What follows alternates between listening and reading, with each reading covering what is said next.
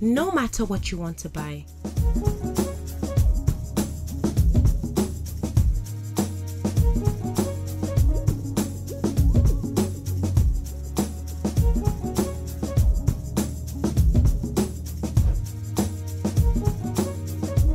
You'll find it all on the hub. The SME Market Hub.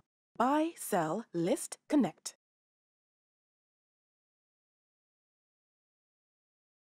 I was just watching this video and I thought this is what I need to share.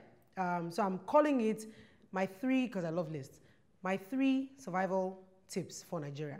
And it's just, I mean, there could be 100, but for me, these are the 3 that come to mind very quickly. Number 1, do not give anyone a soft loan and hope to get it back.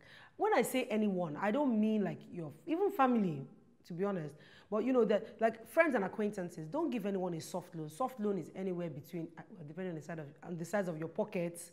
Soft loan for some people can be 500K, but soft loan is like 100K, 80, 50, you know, those kind of amounts. Don't give anybody a soft loan and expect to get it back. If you get it back, then that's good. If you don't get it back, that's the norm. Because only in Nigeria will you give somebody a soft loan, and when it's time to collect it back, after like, Ngozi, I beg, give me 50K, I'll pay you next month. Ah, no wahala, here you go. Then next month, they just conveniently don't say anything. You know they have a job, and you know they got a salary, but they just won't say anything. The month following, now wow, how far with my money now? Sorry, it's only 10K I have, take. Oh, okay. 3 weeks later, how far now? Ngozi, really? On top of 40K now, you want to insult me? I'm not a beggar. But I gave you the money. I'll give you, Ngozi. Give me. Shebi is small. Give me back my money. Why are you insulting me on top of 40K? That is Nigeria. Now, I don't know if it happens in other parts of the world, but, okay, fine. I'm Igbo, and they say Igbo people like money, but it is not about that. It's the principle behind it that annoys me. If I borrow you money, pay me back my money. Don't insult me on top of my money. It's rude. Number 2, relationships. Guys, if you're trying to toast a girl, women respond to performance.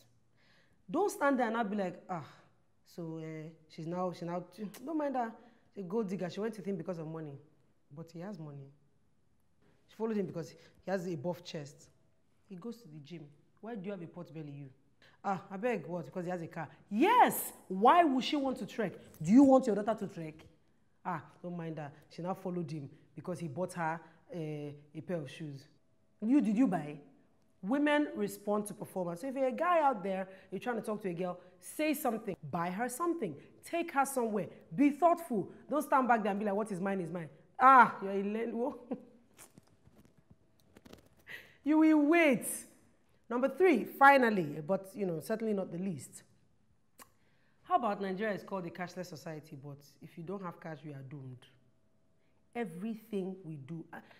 I don't even know who said we must do cashless society. I applaud the government for trying to, get there. But we are 2/3 world of a nation, and we have too many menial workers to do cashless society.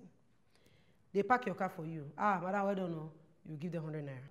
You get to church. Madam, well done, madam. Come park this side. 100 naira. You go to the supermarket, you buy something. They see you, they don't watch you.